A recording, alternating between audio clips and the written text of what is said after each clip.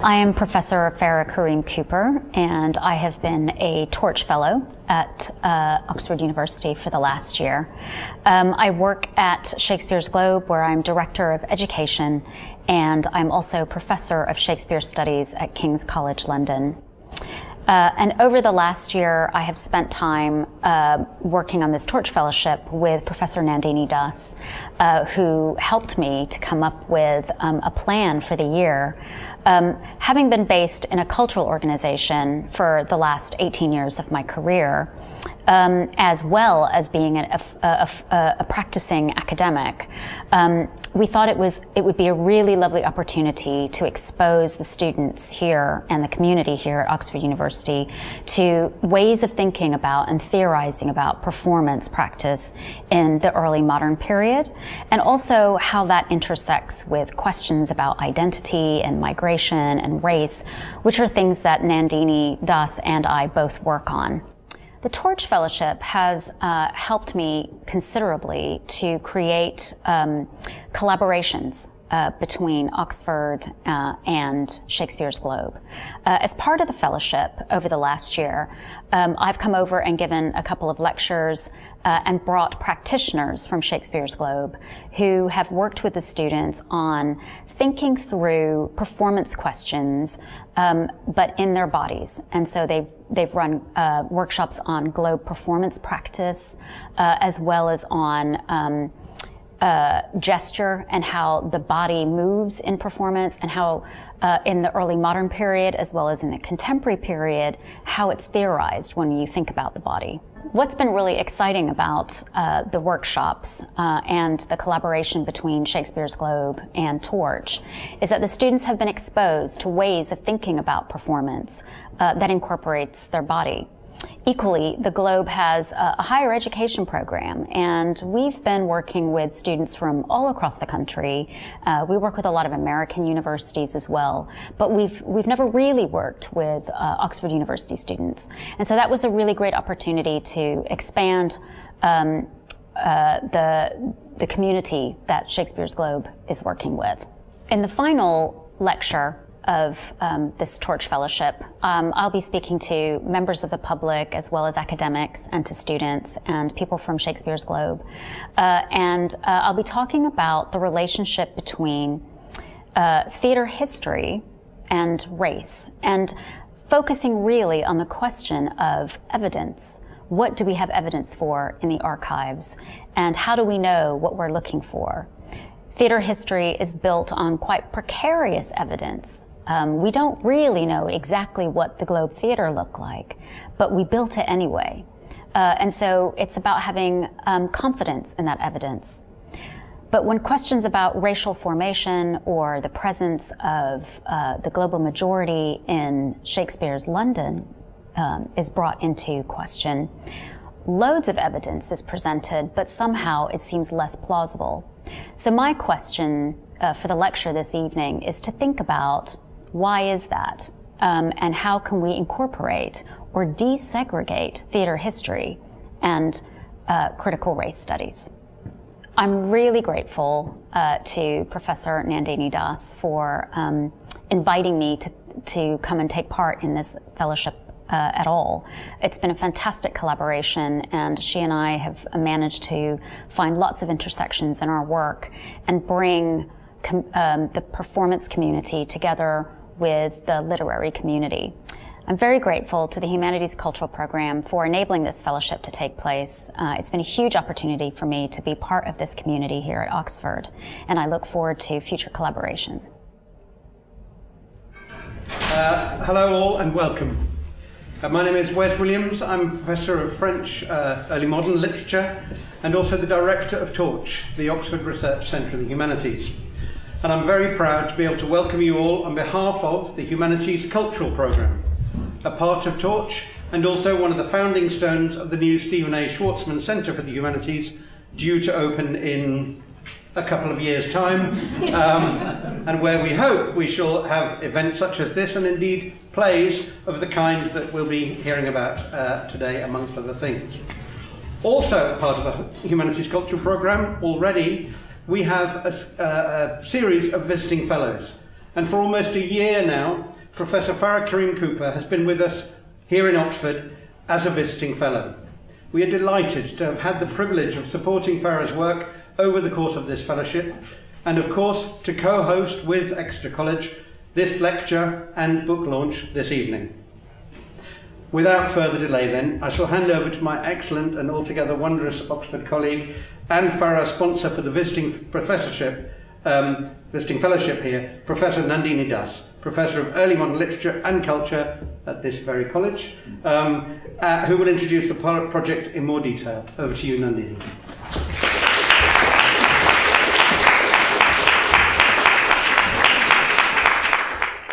Hello everyone and welcome.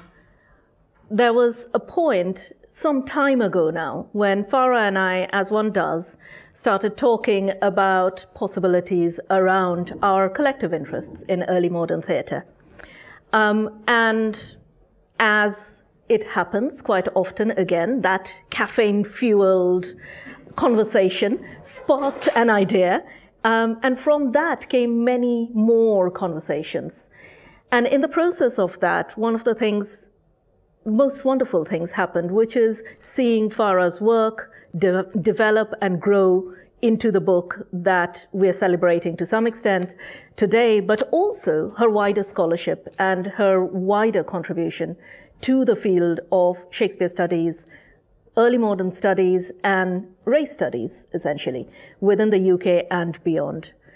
Farah is Director of Education at Shakespeare's Globe and has been there, a moving and shaping force there for a long time now.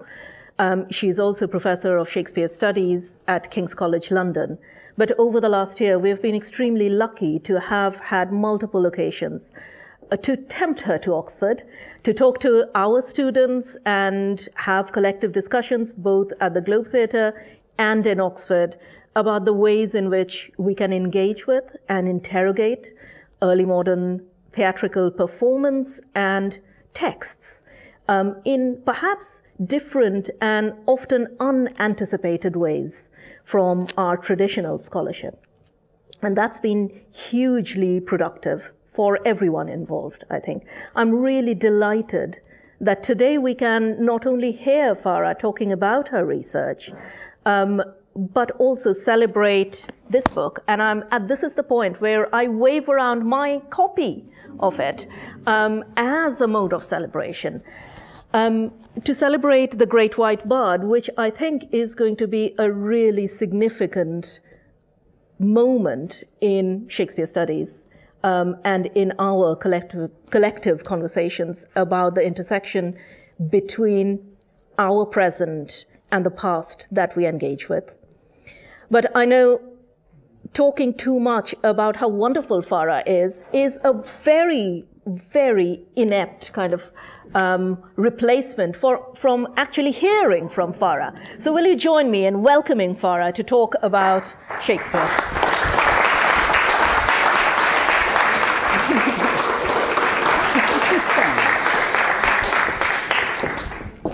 Wow, well, thank you so much. And I just want to say a huge, huge, heartfelt thanks to Torch for hosting me over the last year and to Exeter. It's been such a privilege to be visiting fellow here, and I've really enjoyed working with the students.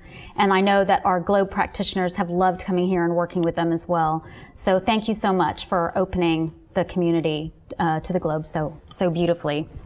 I just want to say a huge thank you to Holly and also to Emma for organizing all of these events. It's taken such a huge amount of effort to do it, and I'm really grateful. Towards the end of 2019, after curating a series of Shakespeare and race events at the Globe, I was seriously considering writing a book on Shakespeare and race, one that would be read more widely than anything I'd written before. Focusing on a general readership would allow me to address so many of the questions sent to me after the first Shakespeare and Race Festival in 2018. Namely, what does Shakespeare have to do with race? I had a lot of butterflies in my stomach about it, nervous to write a book I felt other people were better placed to write, nervous to write a book that was not speaking only to my peers, nervous to write a book that might be dismissed out of hand by many who would take the evidence of pre-modern racial formation that I would present as not evidence of anything at all, and reject it as misinterpretation, generalization, deliberate anachronism. I was also nervous to write a book about the country's beloved writer, knowing that women of color tend not to be considered eligible for the status of public intellectual when it comes to Shakespeare. If you consider the way that certain right-wing outlets have received the anti-racist Shakespeare webinars my department curates, for example, you might wonder what possessed me really to write a book called The Great White Bard. When on GB News, this is the expert take on such work, and I know maybe why listen to them, but people do. So, academics who've immersed themselves in postmodern thought are often incapable of grappling with literature in anything other than a superficial way. Even the people who run the Globe Theater, who you would have thought might have some regard for artistry, have been running seminars to decolonize his plays, which they now see as upholding whiteness. This, of course, is activism masquerading as criticism. Clearly, my credentials are not enough to give weight to decolonial work because it does something some people are afraid of. White scholars might get less hassle, perhaps, unless they were talking about gender identity and trans or queer Shakespeare. It depends upon the content, of course. After Emma Smith's decolonial article in The Guardian last weekend about the folio's embroiled legacy in the slave trade, she'll let me know if I'm wrong. Now combine the work of reading Shakespeare through the lens of race and suggesting alternative ways to think about his legacy with a woman of color, and the culture war might take over, deepened by fear. James Baldwin had a lot of thoughts about such things when he said that the white identity constructed in America and Europe and England is revealed to be a series of myths about one's heroic ancestors, as he puts it. Then that provokes fear, which produces mechanisms for silencing, as we are clearly seeing in over 17 Republican states in America. If Britain and America were to really dig in their past to uncover the racial histories there, those of us who believe the outcome of this would be education, enlightenment, and social progress are not naive to the horrors that other people might fear. Again, James Baldwin, when talking about the systemic linguistic dehumanization of Black people in America and his own discovery that he will not be oppressed by these myths, exclaims, "Because I am not what I've been told I am, then it means that you're not what you thought you were either." And that is the crisis. Certainly, the content of my book would resonate with a critical legacy of sound and rigorous scholarship that already exists and tells the story of race in the early modern world, but that had been largely ignored to the extent that when I was writing my PhD dissertation in 1997 and wanted to explore racial categories of Blackness and whiteness, I was actively discouraged from doing so and told that previous scholarship was too steeped in anachronism, so they were not just ignored then, they were dismissed. My book comes out tomorrow. It tells a story a lot of people aren't ready for. It gathers up the research of scholars of color and the critical legacy that was pushed to the margins.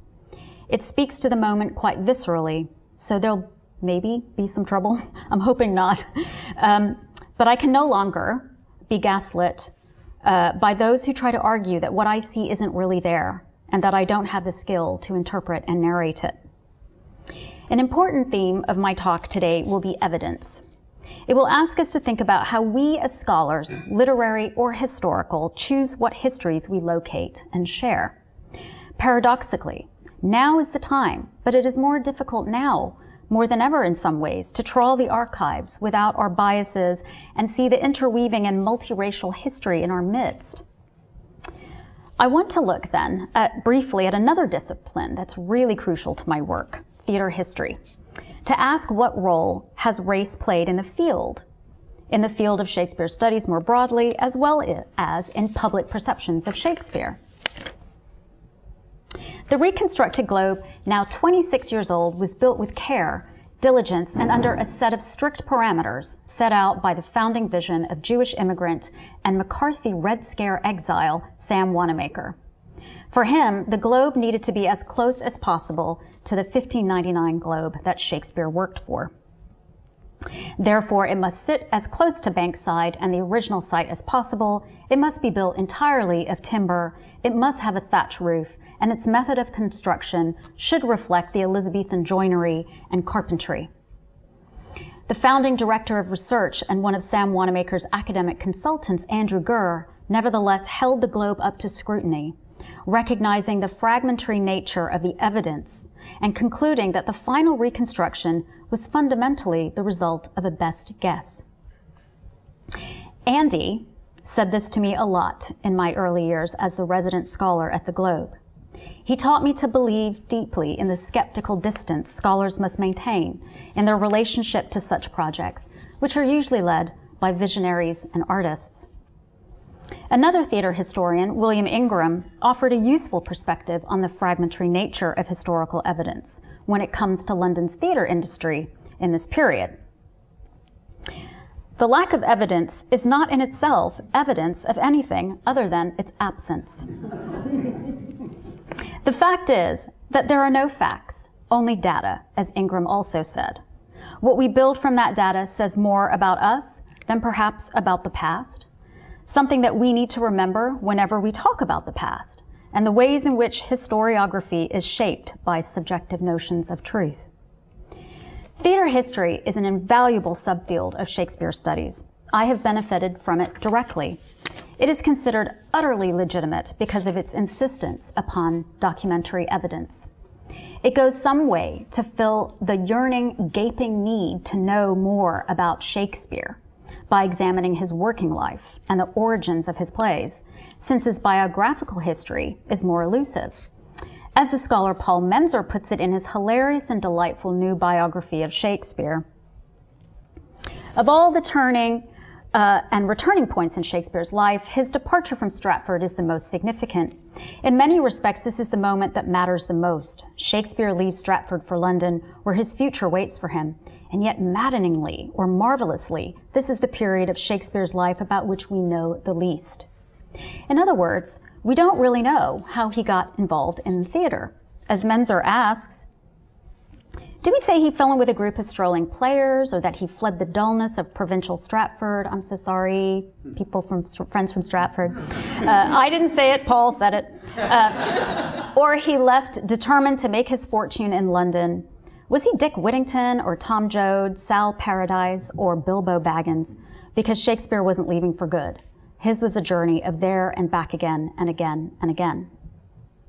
So theater history appeals because the elusive traces of Shakespeare the man are to be found there. It is also the history of mass entertainment in England with the nation's native genius, as he's christened much later, chief amongst his entertainers. Theater historiography began the process, for me, of desanctifying Shakespeare, which is a necessary step in the decolonizing. As a subdiscipline, theater history is not burdened by bardolatry, although it can be used to fuel it, maybe in projects to reconstruct Shakespeare's theater. But mostly, Shakespeare's enormity is seen to get in the way. His colossal shadow can darken the corners of the archive, where details of other writers, players, plays, and playhouses lay hidden, and where the questions lurk that we may not even think to ask until we ask Shakespeare to get out of the way. By focusing on the repertories of the companies, for example, the work of scholars like Lucy Monroe and Rosalind Knudsen effectively decenters Shakespeare and undermines the post-19th century insistence upon singular authorial agency. It shines a light on the other theater companies, the multiple considerations for commissioning and putting on plays and putting them on in different theaters, highlighting the collaborative dynamism of the industry that made Shakespeare. By examining the fragmented and scrappy nature of playtexts like Tiffany Stern has, the myth of Shakespeare's holy canon pops like a soapy bubble. And we see how plays were developed, transmitted, cut, spliced, and patched together, as well as we see the gamut of other shaping influences on the plot, the language, and the staging. The evidence used to build theater history is fragmented, also a bit elusive, though there's more there than there is in biography. The fragmented nature of theatrical reconstruction, though, is a given, an accepted consequence of the material losses of time. And this fragmentation also usefully fuels a healthy skepticism in the field. Nonetheless, theater history is seen as fundamentally plausible, and so we have built a picture in our minds of the theatrical landscape of Shakespeare's time, and we accept the many theories and facts generated by the data that does exist, even if many details are disputed amongst the academics themselves. Entire theaters have been built on the basis of this faith in historical reconstruction, despite not having all of the evidence needed to build these theaters accurately. You'll be unsurprised to hear that equally fragmented is the long history of race and race-making, dating back to the pre-modern period. Also fragmentary is the evidence that speaks to the until recently hidden history of Black presence and migration in this country. These literary scholars and historians have been brave and committed enough to locate, gather, and examine the evidence pointing to early modern England as a more racially diverse, immigrant-populated, fluid society than we have A, previously imagined, B, ever been allowed to fully incorporate into the sweep of our narrative history. You knew I was going to quote you at some point. Nandini Das and the work of the Tide Project, for example, highlight not only the presence and definitional urgency of strangers in early modern England, but also to the points of tension, debate, and change around issues of identity, race, and belonging that germinated as England was becoming more aware of its identity as an island nation.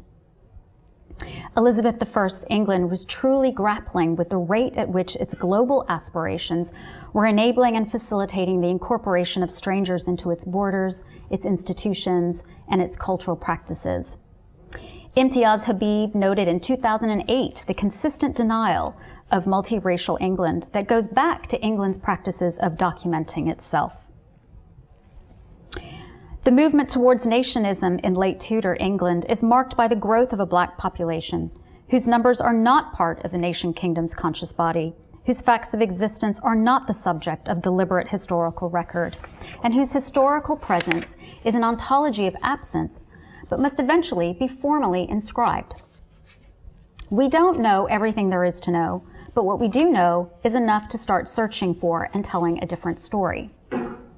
Kim F. Hall and Peter Erickson have spoken of the necessity to desegregate the archives, which means to start looking for histories that are not exclusively white and to stop presuming that there are no other histories to uncover. Race-conscious archival work must also understand the archive itself as produced out of colonial and racialized assumptions about which lives are deemed worth documenting. Because of this larger assumption, when we narrow in on the history of theater in Shakespeare's time, we see a separation. We see that race has, for the most part, sat outside of this inquiry. Have we taken whiteness as read and approached the reconstruction of the Elizabethan theater industry with a set of assumptions in mind, such as race is anachronistic, white people were the only spectators, makers, and suppliers, any engagement with race in a performance or dramatic text that you might find is fantastical, or it's accidental, or it's incidental. A long list of scholars such as Eldred Jones, Anthony Gerard Bartholomew, Margot Hendricks, Joyce Green MacDonald, Ian Smith, Kim Hall, and loads of others had been locating and disseminating evidence for a very long time that shows how race is a legitimate space of inquiry.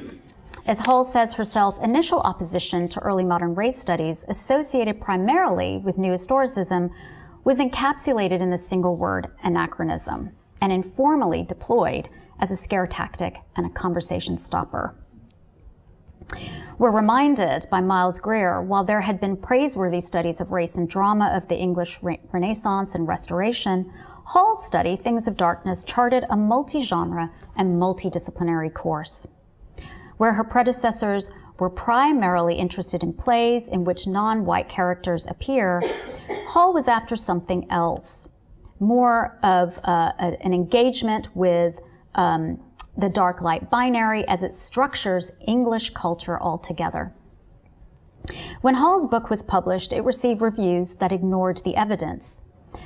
Evidence that she absolutely does bring to bear upon her argument time and again, and is effectively policed into the margins of the field.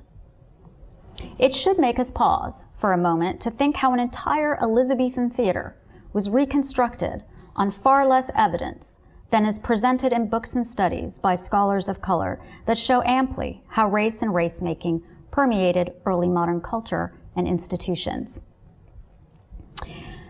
So what is the objection to the study of race in these contexts? Is it because most of the scholars practicing are Black or from a minority ethnic background? It's a really tough question to ask. It may be likely, as the racial theorist Paul Gilroy has stated, African people and their specific takes on British history are never legitimized because it is assumed they have no place in a proper understanding of British culture and national identity. Or is it because whiteness was not seen as a racial category either? Is it also because of things like institutional racism and a broken pipeline which prevents further scholarship in this area to thrive? I want to suggest here that in desegregating the archives, to use Kim Hall's term, we think about theater history too, because it's personal to me from my position within an organization with two approximate recreations of early modern theaters that deployed the arsenal of theater history to validate and legitimate its own academic program, and also because I'm a scholar of color who writes about race. So I'd like to share an anecdote of an exchange I witnessed that really angered me, but I'm going to sip some water first. When I shared this incident with older scholars of color, they just nodded and laughed knowingly. The exchange I witnessed illustrates precisely the ways in which theater history is seen to be bracketed from these other kinds of inquiries. So, the Theater History Seminar is a recurring session that takes place each year at the Shakespeare Association of America Conference, itself an annual gathering of up to 1,000 Shakespeareans, depending on what city it's in. The seminar consists of roughly the same members, many of whom have been part of it since its inception over 40 years ago. At the 2023 conference, I audited this seminar, during the course of which the paper of a postgraduate student was discussed. He had attempted an interdisciplinary approach examining language, theatrical documents, and pre-modern critical race studies through which he conducted a reading of The Tempest. I thought, ooh, I can't wait till that's published. But to my sadness, his paper was dismissed. The student was put in his place. I thought, maybe it wasn't that well executed. But when I heard the next comment, I realized what the problem was. He was told The Tempest was not about race, in quite hostile terms. There's no evidence that Caliban is Black, said the older retired scholar. Consequently, this poor graduate student was instructed not to impose modern readings onto the plays. My internal sirens went off. Oh dear, the anachronism argument that in 2015, Kim Hall and Peter Erickson had declared should be laid to rest, but it had reared its ugly zombie head. The thoughts in my head sped up to 1,000,000 beats. I thought, oh no, being alert to race as a context rather than a topic might have illuminated the vast complex of language that is used to dehumanize and racialize those cast as other, including Black Africans, indigenous people, Indians, Jews, and Muslims, in countless texts of the period, whether it is dramatic and poetic, religious, trade, travel narrative, or stories and novellas that are imported and translated. I thought, how can you not have read 25 years worth of scholarship on post-colonialism, if anything else? Or even critical appraisals of Shakespeare's language and how it works beyond the literal most of the time. Is it because you're a historian, right? So if so, because at the beginning of the seminar, there was this statement that we're historians, we're not literary scholars, which I thought was a really interesting sort of bracketing from the rest of the conference as well. If so, if that's the case, why are you giving us your hot take on The Tempest without having read the literary criticism needed before dashing the paper of a budding scholar? How can you become, or how can we become, more attuned to how race-making and othering operates through language in the early modern period as well as now? When will we all see that racialized identity is not limited only to skin color, but that culture, religion, linguistic difference, kinship, lineage, are all racial categories. Part of the problem with academic perception in this regard, as well as public perception, is the fundamental difficulties we have as a culture in defining and understanding race and what it really means. This is largely because literary scholars studying Shakespeare were not trained to read sociology, to read African American studies or Black studies, critical race theory or feminism. We have to seek out these other theoretical models proactively, if that's the kind of thinking that we want to do. I always recommend doing so because that helps us in redefining the terms. It's okay to put the past and the present into conversation with each other. History won't be tainted by the touches of the present. Instead, the present can be given the power to unhinge itself progressively from the histories of racial oppression, for example. So I just want to think for a moment about what we mean by race. And I think anybody who stands up here or who does this work will give you a slightly different take on it, but roughly, I think it all kind of we're in consensus. In the introduction to the Cambridge Companion to Shakespeare and Race, Ayanna Thompson tackles this question by sharing an experience of when someone told her that the concept of race did not exist in Shakespeare's time. The argument was, and still is for many, that to look at race in early modern texts is to misapply modern concepts to them. This is a trap that the theater historian fell into. While the word race existed, it did not mean then what it means today, argue those who see anachronism as still a very legitimate stopping point.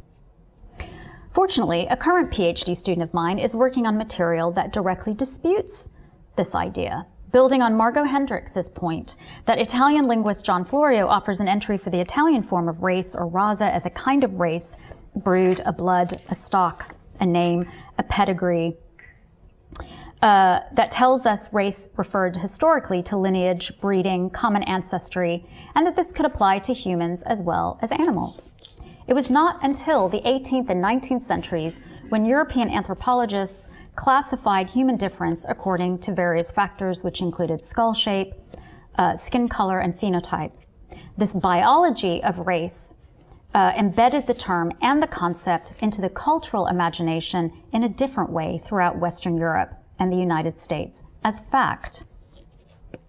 This was used in order to justify the slave trade, American enslavement, and later Jim Crow, and then continuously the legal, economic, educational, and health inequities that continue to be felt today. But modern science has obviously proven the obvious that race is not biological. There is nothing genetic within us that creates our race. Race is a myth. It isn't real, so there is no race. The idea of race making is real, however, and this is defined as the creation of race as a social entity, a category we use to assign difference and value and to structure society accordingly. As Geraldine Heng, author of The Invention of Race in the European Middle Ages, observes, race is a structural relationship for the articulation and management of human difference, rather than of substantive content. So this creation of race as a paradigm for ordering difference began, as racial theorists and historians note, in the pre-modern era, not in the 18th century. This is contextual knowledge that should help shape our approach to Shakespeare's texts as we write about, teach, and perform them. The observation that the theater historian made to the graduate student in that seminar was technically correct. There is no direct reference to Caliban being called black-skinned. But this statement, which amounts to academic policing in some ways, was rooted in a lack of awareness about how race operates through language. It is, as the scholar Ian Smith would say, a racial blind spot. Smith's critique of how the Academy has read Shakespeare and his world traditionally is summarized in his coinage, Racial Blind Spots. Based on a physiological condition, its metaphorical function helps us to think about how we often don't see what's in front of us because of habituation. Humans do not typically notice these because the brain compensates by filling in those areas with learned information garnered from routine and habit. It's a structural blindness that in cultural terms is caused by a systemic whiteness that is undiscerning of blackness, creating a crisis in knowledge, and this is what he refers to as racial illiteracy. As I said, literal blackness does not need to be in the frame for one to encounter anti-blackness. And implied blackness occurs regularly in early modern texts through its wide-ranging metaphoric substitutes. So we have to examine the language and ask ourselves if we are still convinced, for example in The Tempest, Caliban is indisputably not black, or if there's plausibility in the possibility. Either way, his status in the play as base and of the earth chimes with what the author Isabel Wilkerson says in Caste. It describes, what she describes is at the root of racism, a deep-seated belief in the fundamental inferiority and reduced humanity of a group based on their difference, skin color being one basis only. Caliban's enactment of slave labor and the dehumanizing language and tropes that separate him sharply from the elite Europeans is useful to note. Dehumanizing tactics were already standard fare in Renaissance Europe when it came to justifying enslavement, trafficking, and the slave labor of black Africans, as well as in the dissociations made of the Irish, Roma travelers, and the Jews from whiteness. Whichever way you read the words, it's indisputable that Caliban is dissociated with European forms of whiteness, which suggest he is racialized, and it is therefore a legitimate form of inquiry to ask how pre-modern critical race studies intersects with Shakespeare's play. I was not able to read the student's paper to see how theatrical documents themselves informed his argument, but it was clear that that was not the issue that was in dispute in the seminar. So how do we bring these two ways of investigating the past to speak to the future into conversation with each other? I love this phrase, so I'm just going to keep throwing it out there. Apart from coming to grips across the early modern canon with the process of racial formation, the language and imagery of race, budding theater historians can directly engage with the work of Habib and others to take black presence into account when reconstructing the theatrical past. So I've previously published on the phenomenology of gesture in performance in Shakespeare's theaters and in contemporary production. A couple of years ago, I brought this research into conversation with Black presence studies and with race when I published an essay in a volume on playing and playgoing edited by Emma Whipday and Simon Smith. So I asked the question of how emotions, gesture, audience response, and Richard Burbage, Shakespeare's star actor, and how his racial impersonation of Othello are impacted if Black presence extends to the auditorium of Shakespeare's theaters. It was important to ask sort of wide-ranging questions, but also very targeted questions about what does racial impersonation look like beyond prosthetics of paint, textile, and costume? What is the physicality of racial performance? How many texts in the period provide racially inflected gestural cues? How do we track audience reception? And what are the implications if we deem it possible that some audience members were Black and therefore witnessing a performance of Blackness?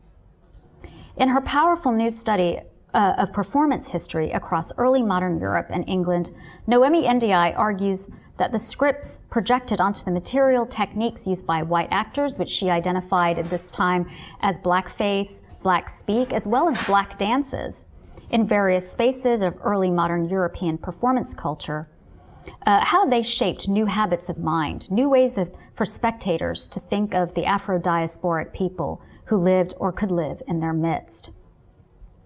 Theater history then has much to contribute to racial history and vice versa. If we think theater can shape values, and many of us have argued that this occurs in early modern theater, what role does racial impersonation play in the shaping of values? Emma Whipday, in the same volume on playing and playgoing I cited earlier, considers embodied performance history.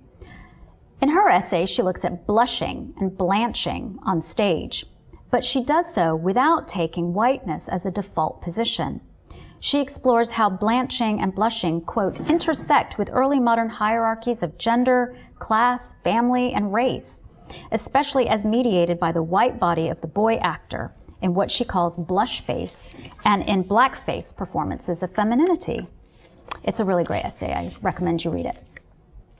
But even before Black Lives Matter in 2020 pushed the field towards racial diversity even farther, in 2015, the scholars Imtiaz Habib and Duncan Salkel wrote an important essay about a black family called the Reasonables who lived in Southwark and who may have had connections to the Rose Theatre and its operations by simply asking,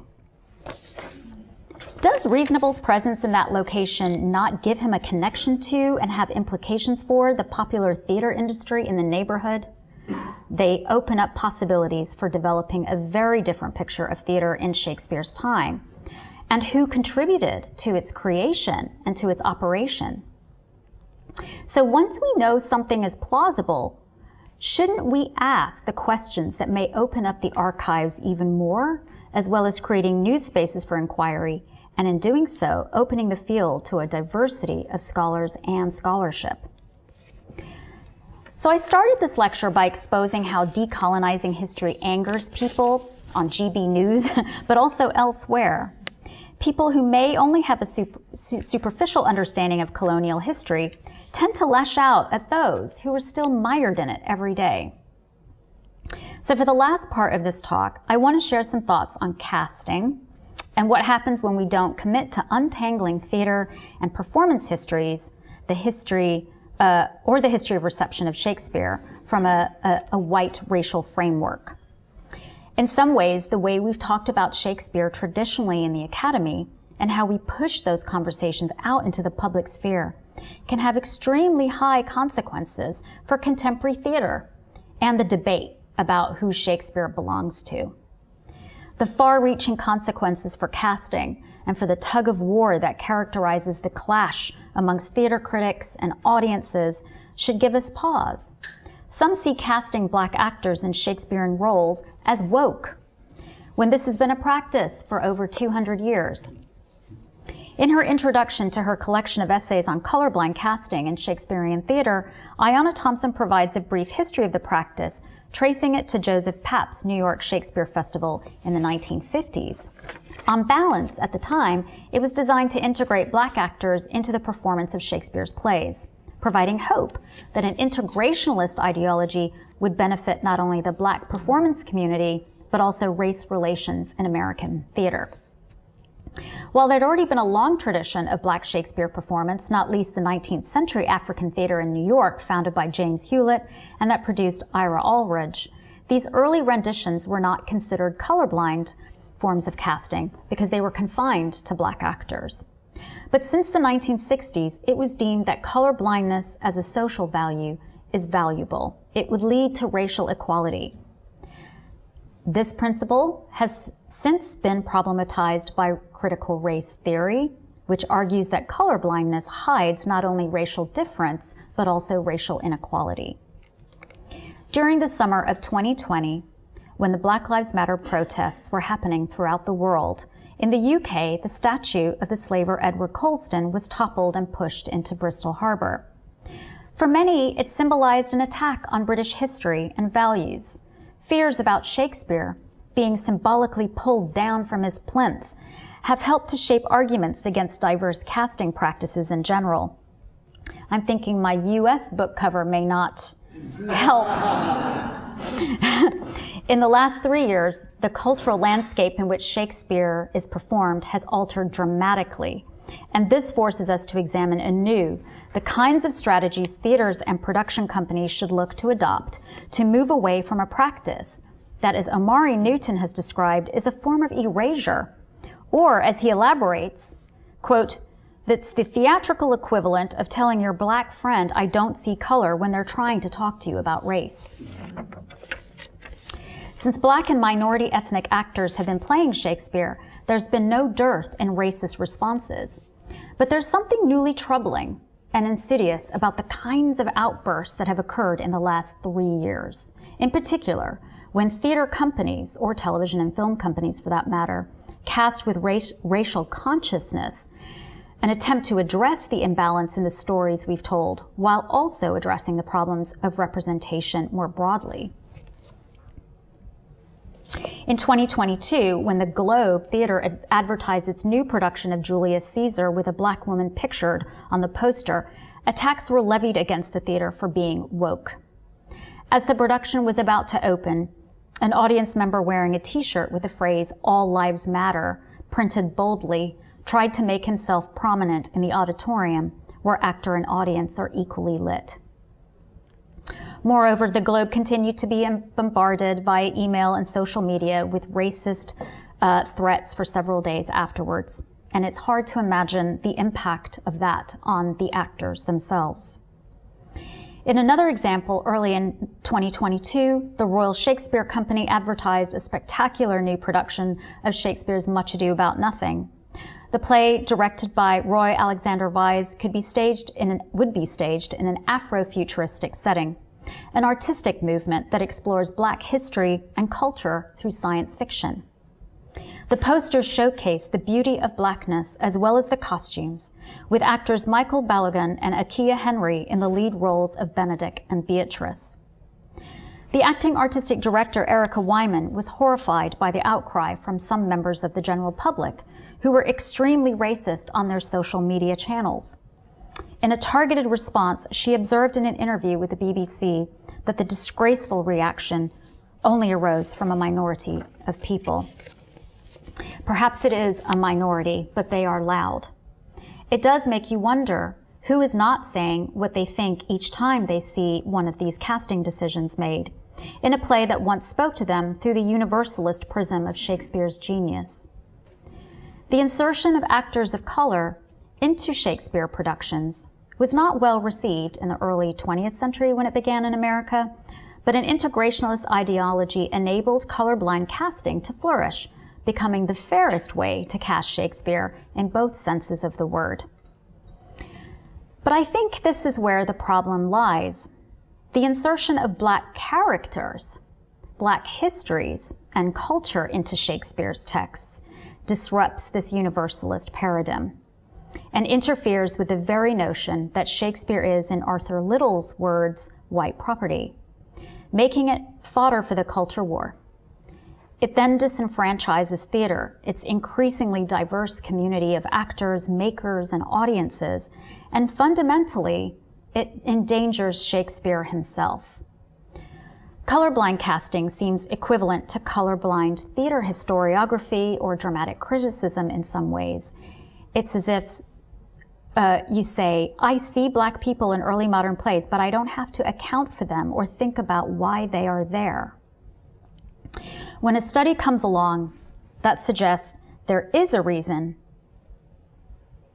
they are there, and that has something to do with who we are today, how will we respond? Thank you.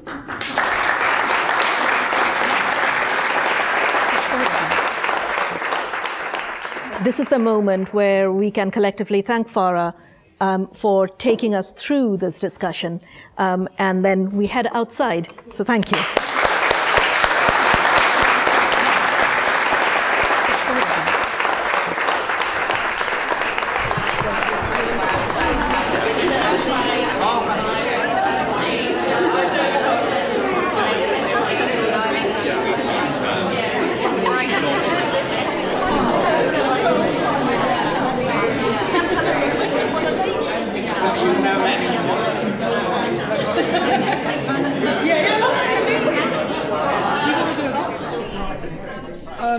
So we're two second-year English students here, and we decided to come to this talk because we're currently studying Shakespeare. And it was just a great opportunity to hear about an aspect that's not necessarily covered frequently in the kind of mainstream teaching.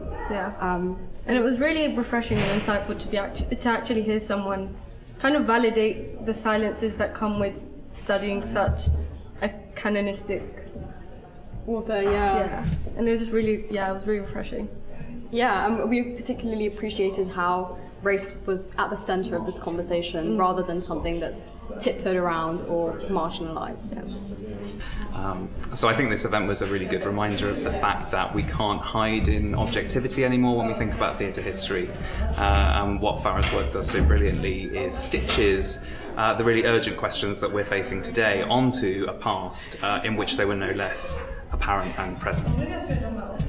The lecture was brilliant. Farah has such an incredible way of explaining these really big concepts in such an accessible and easygoing and sometimes even funny kind of manner. No, I love all of her work, and this lecture was no exception. I mean, it was brilliant. So we really wanted to go to this talk because it's not really an area that is prominent in academic discourse, and I think it's a really important question in terms of raising questions about colourblind casting and the need to have actors, especially actors of colour, to kind of embrace their own identities within the stage, especially because it's kind of a white dominated industry. So that was really interesting for me. Yeah, I think I just stumbled across the event online, and I'm so glad that I did. It was so interesting to hear about how gesture and language interact with race, and it's definitely raised some really interesting questions which I'll be thinking about for a long time. So thoroughly enjoyed today's talk, and as an Oxford resident, really appreciate the work done by Torch in opening up these education experiences to the wider community in Oxford. Yes, so thank you very much to the organisers. It was thought-provoking and educational. Thank you. I really wanted to come to the lecture today to support a woman of colour, a scholar of colour, who has led the way in race studies and Shakespearean studies and has really blazed a path for people like me. I'm a PhD student at the Shakespeare Institute, so this was an opportunity to learn more and celebrate the work of Shakespeare and also Farah. Thank you.